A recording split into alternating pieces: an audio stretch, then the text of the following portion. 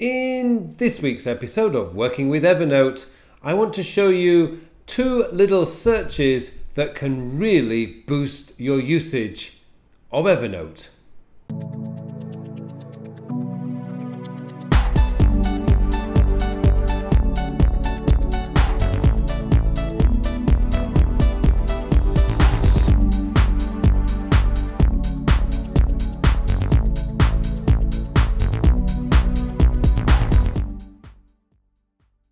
Hello and welcome to episode 73 of my Working with Evernote series. My name is Carl Pauline, and in this week's episode I'm going to show you two searches that you can save into your favorites list of Evernote that can really save you a lot of time.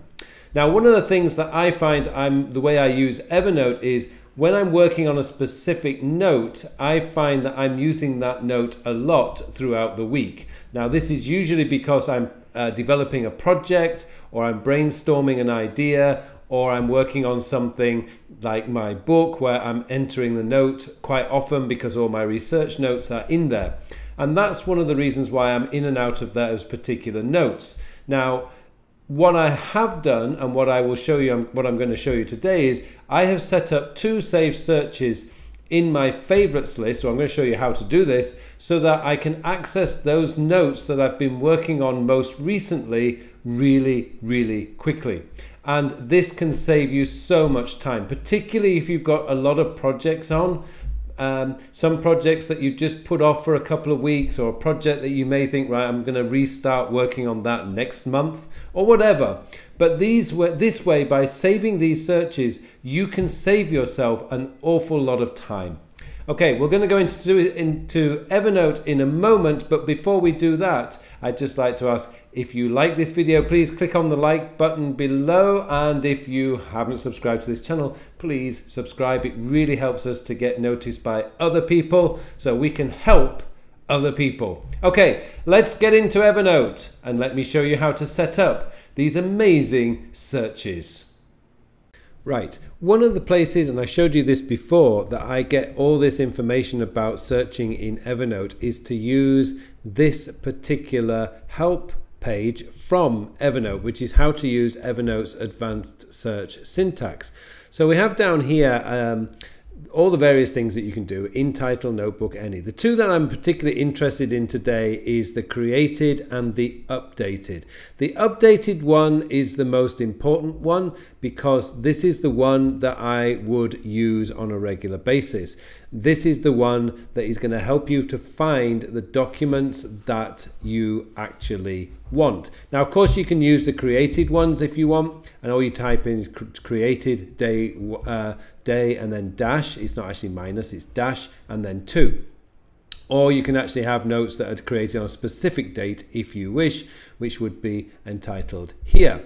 So these are the two that I'm particularly interested in today. So let's go into my Evernote, and here we have one here, and I've got my search up here. What I'm going to do is go into all notes, and my search is up here. Now, I actually cheated because I actually just copied and pasted that updated day -2. It just saves time for this recording. But what I want to do is day 7, because I'm looking for the ones that I've worked on in the last 7 days. So I'm going to hit return, and that's going to bring up everything that I've worked on in the last 7 days. So 14th of October, today is actually the 21st of October. So that is perfect. Now, I've shown you this before, but it's really rather complex, and I really wish Evernote would just add, like down here, something like save search, but it doesn't do that. What you have to do is you have to go into your edit, and this is on a Mac, and I honestly, I apologize, I cannot remember how to do this on a Windows. Somebody has explained it to me, but I cannot remember. We go down to weirdly find and then save search. So I'm going to hit save, and now that can save. So last 7 days, and I hit OK.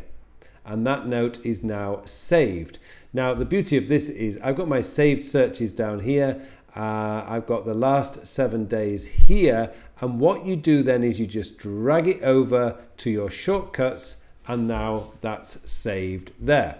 So let's go back to, I want to do the notes that I've worked on in the last day, so the last 24 hours. I change that to 1, hit return, and again we have to go into edit, find, save search, and then last day. I'm just gonna last day. That's now saved, so I can go into click on the saved the search box, and it'll come in the last day, so I can just drag that over and put that there.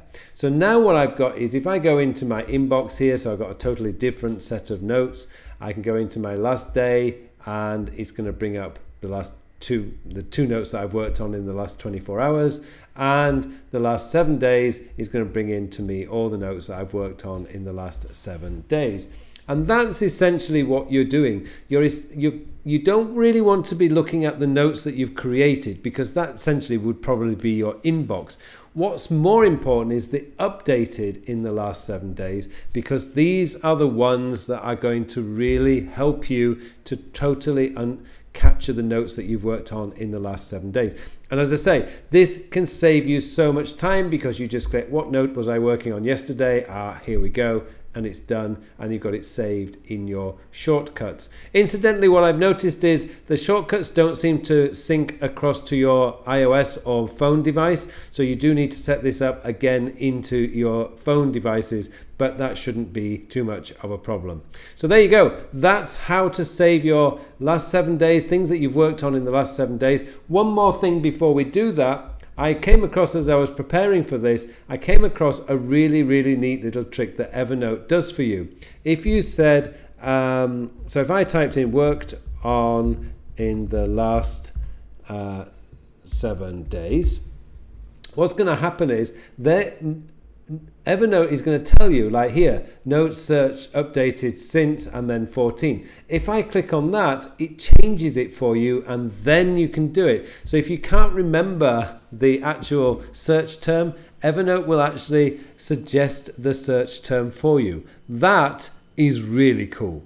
Okay, hopefully you found this episode useful. If you have any questions or any comments, please leave your comments in the comment section below.